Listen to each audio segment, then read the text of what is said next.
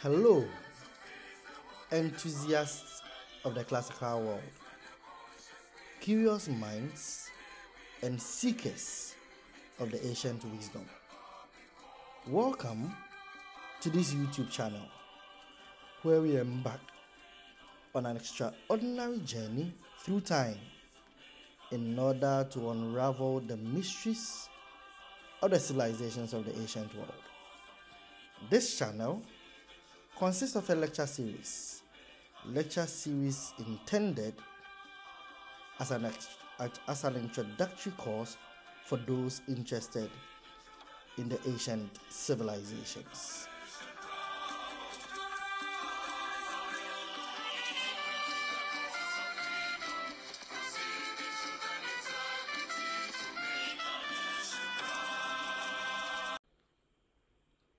My name is Didio Kansi Jr. I'm a senior member of the University of Ghana Department of Philosophy and Classics. I am not just an academic. I am a passionate explorer of the classical world, a forward-thinking educator, and a catalyst for change in the realm of the classical studies. I have a commitment to bring the wisdom of the Greco-Roman civilizations into the modern age in order to ignite curiosity and challenge conventional thinking. But most importantly, I'm your guide on this fascinating adventure, and I couldn't be more thrilled to have you here on this platform. Today, I am happy to introduce you to this lecture series that will take you on an unforgettable journey through time. Drum roll, drum roll, drum roll. Welcome to Civilizations of the Ancient World. Now, I know you might be thinking, why should I be excited about ancient civilizations? Well, fasten your seatbelt, because this lecture series is more than just a stroll down memory lane. It is a mind-blowing exploration of our roots, our stories, and the echoes of the past that shape our present and future. It is important to note at this juncture that our lecture series will come in two main parts. Part 1 will deal with the biohistorical contexts of civilizations, and this would include the origins of humanity, culture, its emergence, needs and impact, and the phases of cultural development.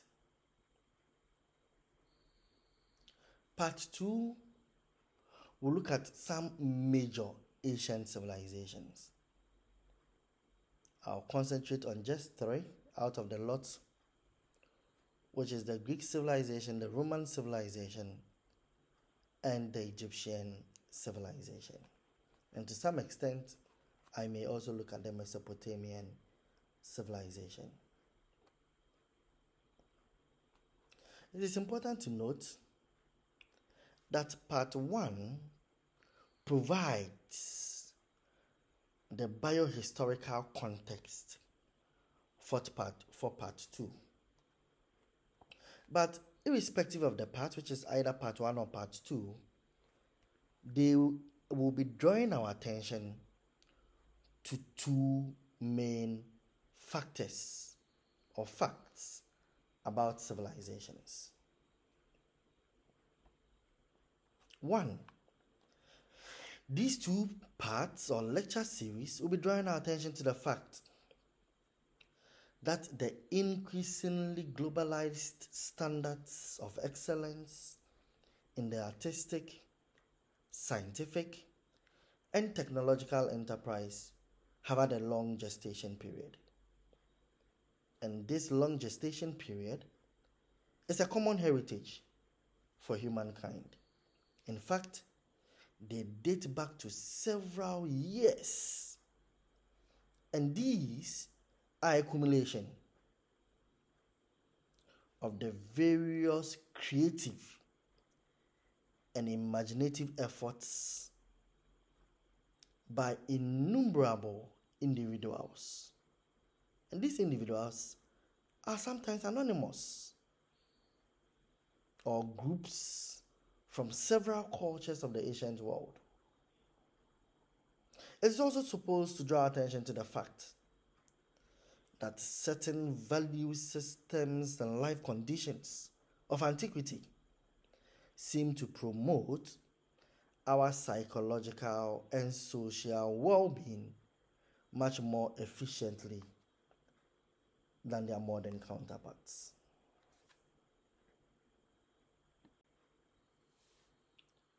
My dear viewers, kindly permit me to offer a justification for the approach I'll be using for this lecture series. Generally speaking, there are two main approaches that scholars normally use to study human societies. The first approach is that scholars normally collect information. They collect information about their society or other contemporary societies. And they use the information gathered to formulate laws and principles that are intended to explain what is taking place. In the second approach, scholars gather information about human societies in the past.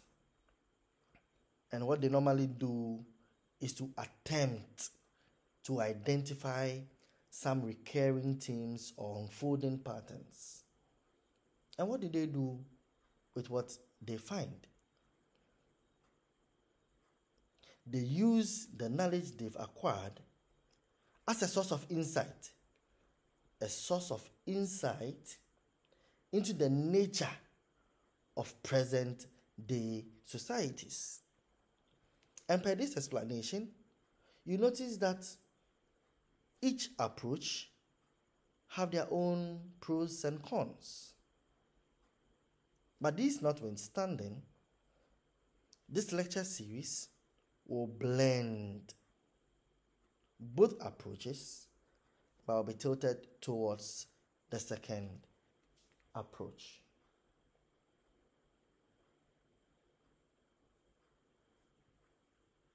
But you note that both approaches,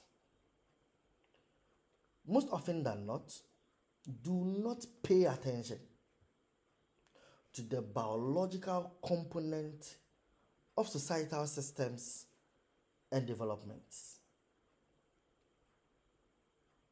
But we all agree that human situations, either past or present, involves the interplay or the continuous and dynamic interplay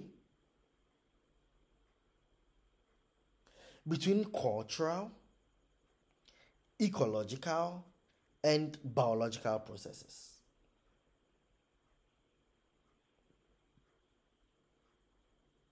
So if you really want to understand human beings together with their society, then some credence has to be given to the biological component. And as I earlier on stated, the two dominant approaches used by scholars normally ignores this biological component. And the purpose of this lecture series is to highlight, is to pay attention to this ignored biological processes. But I'd like to conclude by saying that this lecture series is more or less a cultural history with a biohistorical qualification. So it is a combination of a cultural history that pays attention to the biological and historical context of societies.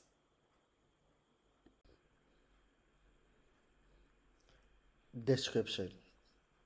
Now let me give you a sneak peek into what awaits you in this journey. This lecture series is not just about the past. It is about understanding the present and shaping the future. So, we'll be exploring the biohistorical context of civilizations. We'll be unraveling the origins of humanity. And we'll be delving into the legacies that past civilizations left behind. And guess what? We'll be focusing on the influences of these civilizations on contemporary societies, with a spotlight on Africa and Ghana.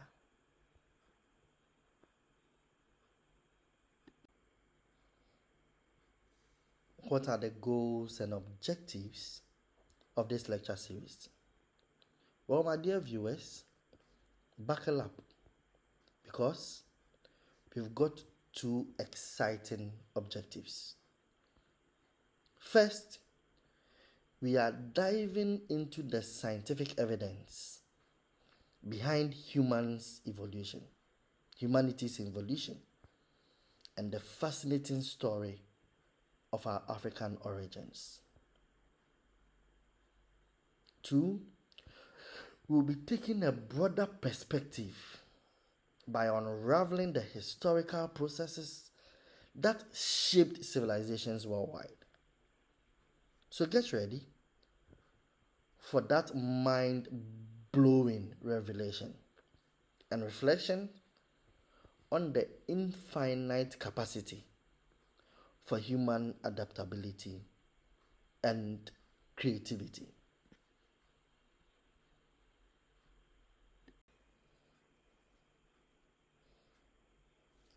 Outcomes. I am hoping that by the end of this lecture series, you are going to be walking away with a treasure trove of knowledge. You'll be able to explain and account for the origins of humanity, the emergence of culture, and its profound impact on biological and ecological systems. We are journeying through societal phases, uncovering the development of civilizations and exploring the key features and scientific technological contributions of ancient civilizations that have shaped our modern world.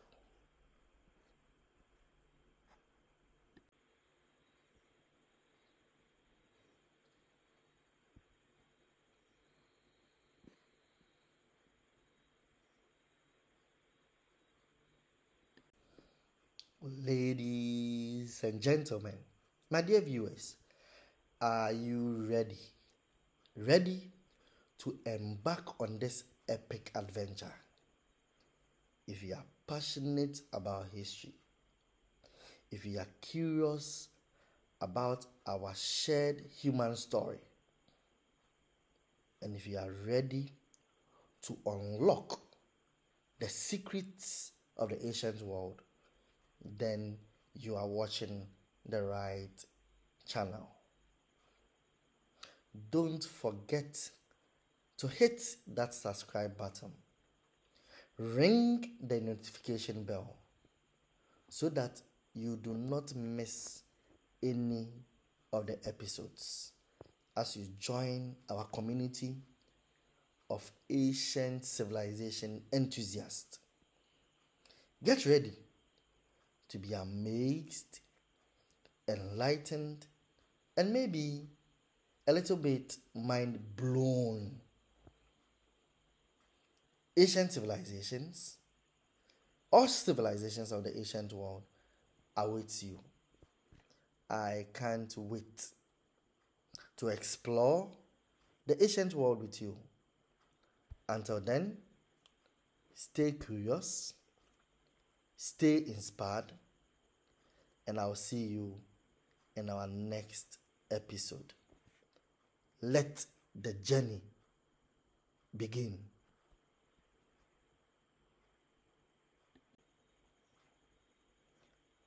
Dear viewers, we have finally come to an end of my welcome message.